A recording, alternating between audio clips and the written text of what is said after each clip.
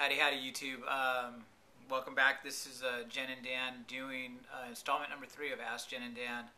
A buddy of mine, Brian, asked us on YouTube a couple weeks ago. Sorry for getting so late to get it to you, but we definitely want to make sure we did. It basically says financial issues are always in the top 10 of relationship issues. Maybe you guys can give advice on being on the same page. We definitely can. I do want to say this, is that Jennifer and I are on the same page financially, but we weren't always. Sometimes we didn't even know there was a book, and if we were trying to be on the same page, we didn't even know if we were in the same book. So, finances can actually destroy a marriage. They can absolutely destroy a relationship. They can kill a marriage. They can cause people to commit suicide. There's just all kinds of really bad things in regards to finances. And one of the things the Bible talks about is you can't serve two masters. So if you serve the Lord, you can't serve money at the same time. But also keep in mind, people say that the love of money or money is the root of all evil. That's probably one of the most misquoted Bible verses that has ever existed. It's not money is the root of all evil. It's the love of money is the root of all evil. Money's not a bad thing. Money is like sand. It's just something that's just there. We've given intrinsic value to it.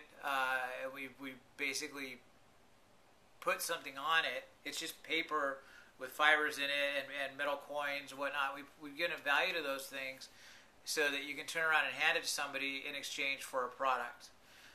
You can also spend a certain amount of time in every day that you trade that time to get some more of that paper and coins into your coffers. But the big thing is getting all of that, those finances that are coming into the household, whether it's tens of thousands a month or thousands a month or even hundreds a month, getting on the same page with your spouse. And I believe the first and foremost is communication. This is always going to be a big key with us. Communicating is always a major issue. Jen and I, that is one thing we have not struggled with, I don't believe. Really from the beginning, we've been able to talk to each other pretty easily. There are times when we do struggle with communication, but it's because at that point in time I'm usually being stubborn about something and I don't want to communicate with her. I want to just do my own thing.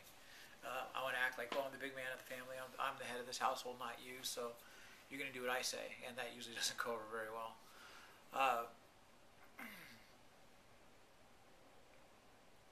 Being on the same page, number 1, comes with communication. Number 2 comes with having similar goals.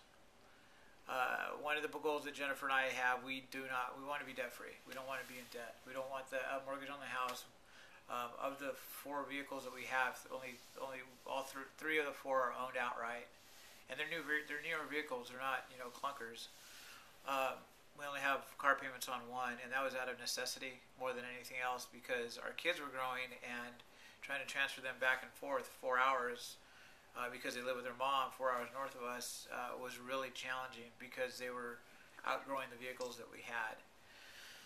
So we ended up getting a 4th vehicle with a 3rd row seat, and it made life a lot easier. But that would normally not have been something we did because we would have normally either saved up the money for the car and paid cash for it, or we would have gone a different route. Maybe we would have gotten some financing for it, but we would have ended up paying it off very quickly. The third thing, I believe, is having a similar idea of how money should be spent and having like a structure around it. For example, Jennifer and I, we do more of a Dave Ramsey hybrid structure. Dave Ramsey is a good resource for financial well-being. If you buy into his philosophy of paying for everything cash, getting out from being debt-free, get away to be debt-free, and then from then on paying for everything in cash. That way you delay the gratification. You're a little bit smarter with your money by doing it that way. And then some other things that I'll get into, and actually I want Jennifer to get into, is who's the CFO of the family. I'm the CEO of the family. I'm the head of the household because I'm the husband, but I am not the CFO of the family. And I'll tell you, being personal, I'm just going to be raw with you here. I am a financial buffoon. There have been times in my life where I have made thousands and tens of thousands of dollars a month, every month, like clockwork. And instead of being wise with that, I was foolish with it. I spent it like that money would never go away. And eventually it does. You go through mountaintop experiences with finances, and you also go through valley experiences with finances. And sometimes when you're in that valley, it's hard to see the mountaintop that you're approaching, that you're eventually going to get to the next time you go through you go through a financial boom or a financial windfall. So because I'm a financial buffoon, I have given those responsibilities to Jennifer. She's a little wiser when it comes to spending money. So that is another thing that I would recommend is figure out who is the more frugal of the two, who is the more of the saver, and don't give that responsibility to the spender in the family. I collect things that are expensive. I'm not going to get into what it is, but I do collect things that are expensive, and I used to have a pretty expensive cigar collection, but once I had the heart attack, that kind of went to the wayside. So, you have to give those discussions, you have that discussion, have that communication, and sit down and don't just do it off the cuff. Jen and I actually talk about our finances at least once a week. And at the beginning of every month, we really go over what our budget is for the month.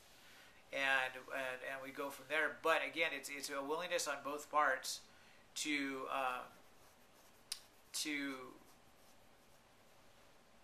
hold yourselves, what's the word I'm looking for?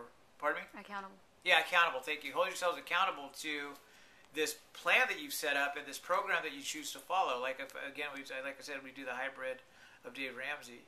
I feel like right now I'm kind of rambling, so I'm going to actually just turn it over to Jen and let her get into some of the specifics that she likes to do when it comes to finances. And I have to tell you that sometimes it sucks having her in charge because there's money or there's things I want to buy. Like there's a really nice new shiny thing over here that I want to buy, but now is not the right time.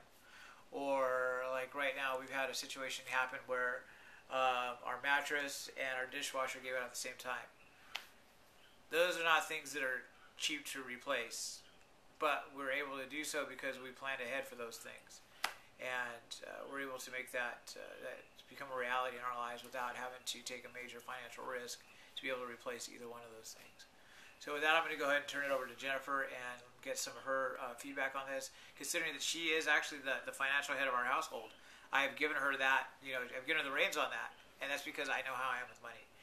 If I had $20 in my wallet, I would spend $20 and 1 penny because it's more than I had.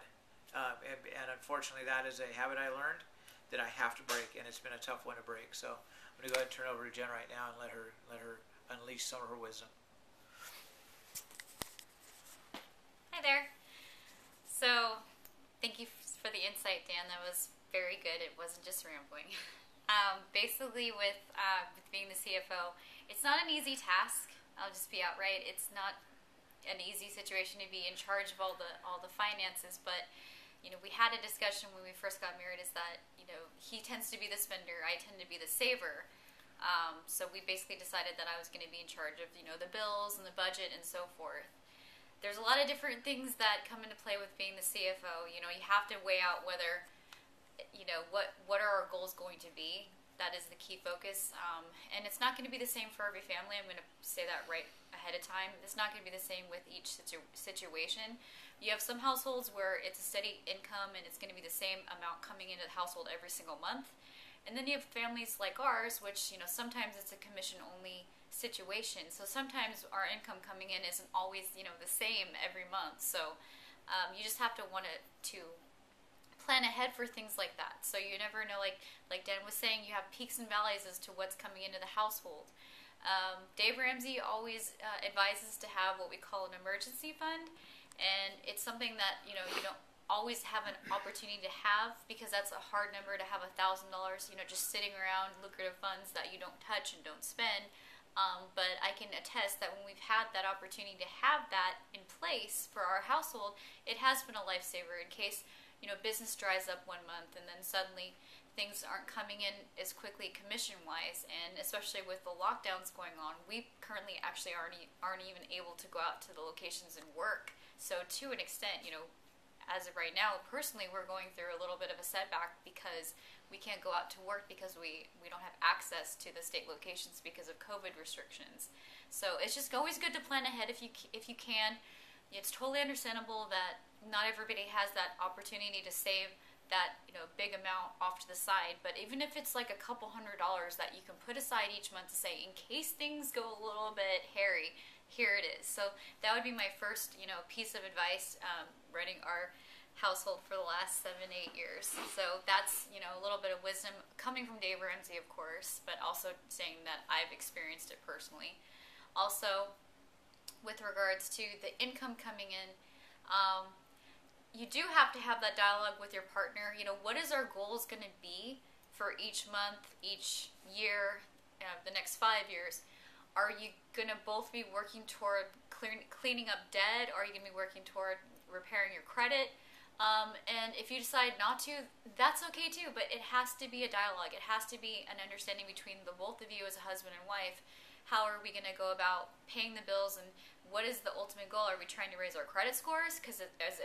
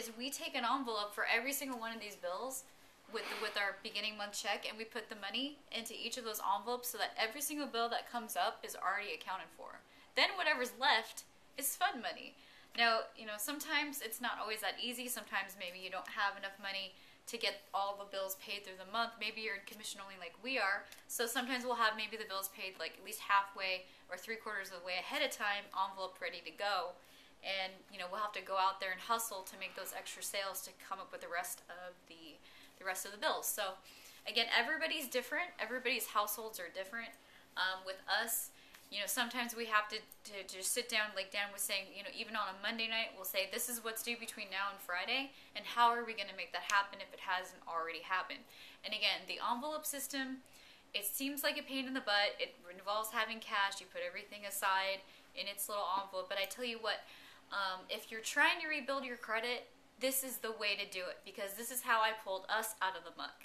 When Dan and I met, we were both going through ordeals when we first got married. He'd gone through, having to lose a house, I believe, at one point. For myself, I had really bad, health issues back in 2011, and I basically was out of work for almost a year because I was just too sick to work. So the credit, everything was just down to the bottom, like the very bottom. So we pulled all of our, so using the envelope system, that was how I was able to get our finances back on track. And then another thing too, you want to make sure that, if you're going to repair a credit, are we repairing both husband and wife's credit? Are we focusing on one versus the other? Again, this is only things that you can answer and decide between the both of you. And again, if you're not the CFO and you're the bystander, what I would suggest doing is, if it's, for instance, the wife and you've got the husband, or the wife that's the CFO and the husband's the bystander, have a lucrative extra bit of money that you can just say, hey, hey babe, take like $20 and this is your money for like the week for silly stuff. I don't know what the amount would be, because again, it depends on the household itself. Some people would be like, oh, I need $100 to spend and go have fun with it every week. So if that's something that you need to incorporate in your budget, be sure to do so, because you don't want the person not being the CFO feeling like, wow, I don't ever see a dime. You don't want to have that resentment. You don't want to have to create resentment that just doesn't need to be. And that's another thing, why you need to make sure you keep the lines of communication open on a week-to-week basis, so that your partner knows where the money's going and why you might not have, like, quote-unquote, enough, or if there's any, glitches or any hurdles. That way you're on the same page and you are in alignment with each other, or you're on a united front, rather. So it's just, those are little bits of advice that, from using the Dave Ramsey envelope system, and just making sure that the two of you are on the same page. And it's not going to be easy. Also consider, maybe, is there anything we can cut out of our budget? Is there anything that we're willing to forgo? Are we really needing that $11.99 YouTube channel, or not the YouTube, but the YouTube Premium, subscription, or Netflix, or whatever it needs to be? If there's any way you can trim back your bills, do so. But, make sure that you both agree on it. Don't sit there and yell and scream. But just have to be patient with each other. And that's basically all I wanted to touch on that subject. Did you have anything else to add, Dan? Sure.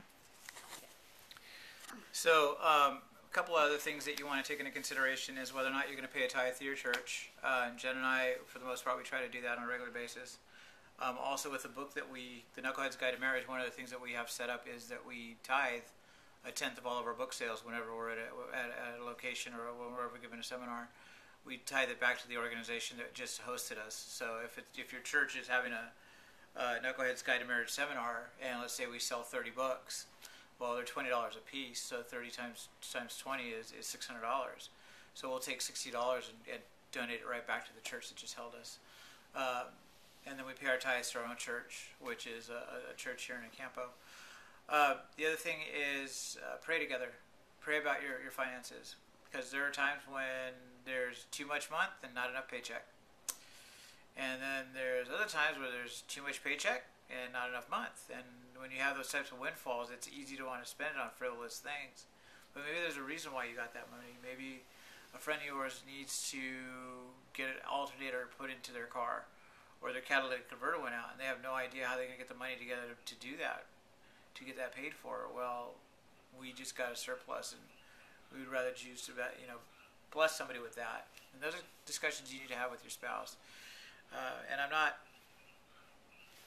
trying to get kudos from anybody by saying this, but my wife is a very generous woman. She is not afraid to take money that we have on us and help people with it. And I'm not either. And I love the fact that I married a woman that cares for others. And it's not about whether or not she can get a new pair of shoes. It's, wow, look at that guy over there. When was the last time you had something to eat? And we'll strike up a conversation with him and find out, and then go buy him something to eat. And then try to encourage him to get off the streets and see what we can do to help him. But I'll go back to say that the number one thing is communication, with being on the same page in marriage. Number two is having that discussion and determining what what program you're going to use. Like Jenna really went to depth with the envelope system with Dave Ramsey. That has been a life changer for us. And then 3, make sure that you have similar goals. There's certain things that I want to be able to buy for myself, and Jen will set the money aside so that I can do that. And I love collecting certain things, and Jen's great about that. On the flip side, make sure that you're willing to help her as well and work towards the similar goals. And then I'll leave you with this: is when it comes to finances, also, what are your long-term goals? Determine what those are. Jen and I definitely want to be debt-free, but also something that we want to eventually work our way towards is building a landmark here in California. And I'm not going to go into detail on that, but I'm definitely going to just say that something that outlasts our generation and generations to come. So also we want to build a legacy. We want to have those books. We would like for 1 billion people to read The Knucklehead's Guide to Marriage. And it's not about the finances. It's about changing lives. We poured our hearts into that book, and we feel that it was divinely written. Because when we sat down to write, it felt like it wrote itself in like 5 minutes. It took no time to write whatsoever. And anyway, so those are some of the goals that we have. And then I'll just leave it at this. If you ever have any questions or you're really struggling, go get help. Go seek help through a CPA, through an accountant, talk to your pastor, go through counseling, get some counseling involved when it comes to marriage, because get those finances under control. If you do not, it is one of those little foxes that can destroy the vine that the Bible talks about. But it doesn't just destroy the vine. It makes the whole vineyard go away. It makes the whole household that runs the vineyard go away. It can cause major devastation. It can create divorces. It can create suicide. I mean, it can create all different types of things. So it's imperative. Get on the same page. Pray about it. Get help if you need help. And at this point, I need to just say I'm off my soapbox. If you guys have any additional questions, please feel free to let us know. We really appreciate the opportunity to impart wisdom. We actually prayed about this stuff. That God would give us the right words to say when we're filming these. So we hope that you get some value out of that. But also, if you have any other questions, please feel free to either send us an email at jenvspirit@yahoo.com. Make reference to the Knucklehead's Guide to Marriage. Ask Jen and Dan. You can send me a Facebook on it if you want to, either an IM, or you can actually just respond in the comments. Also, when you're done watching this, please hit the like button, hit the subscribe button. Our goal is that within the next week and a half, 2 weeks, is to get 100 subscribers. I know we're a small channel right now, but we're building one subscriber at a time. Help that out. Our goal is to reach 1 billion people, 1 billion people for the Lord when it comes to marriage. We want marriages to survive. We want them to thrive. Just because you're fighting, just because you're struggling, doesn't mean that you have to break up. Doesn't mean you have to break up. Amen. Get through that. It's like a broken bone. My wife says this, and I love the fact she uses this analogy. A broken bone, if it's set properly, is much stronger after the break. So, when you have a challenge that you have to face in your marriage can come away much stronger after that. And I will tell you that Jen and I have faced some trials, but try to get between us and watch what happens. You'll be surprised at how quickly she and I will circle the wagons and start repelling you quickly. And, I'm not challenging anybody to do so, but when it comes to it, Jen and I have a very, very strong relationship with one another. We've had people in the past try to come between us. They're surprised that we don't put up with that, and we have a very, very strong relationship. And that comes through prayer, and that comes through time together, and willing to compromise on a lot of different things that have happened over our lifetime. Anyway, is there anything else that you want to add, Jennifer, No. to wrap this up? So, again, please hit the subscribe button. Also, like and share the video. But most of all, if you have a question that you want to ask, we're not going to blow your anonymity. I mean, I said my buddy Brian. I have like 11 people I can think of off the top of my head with the name Brian. So, with that, I will say have a good night, good afternoon, good evening, whenever you're watching this. Don't drop your phone in the bathtub or in the sink if you're watching this where you shouldn't be. Anyway, I'll see you later, you two. Have a good night.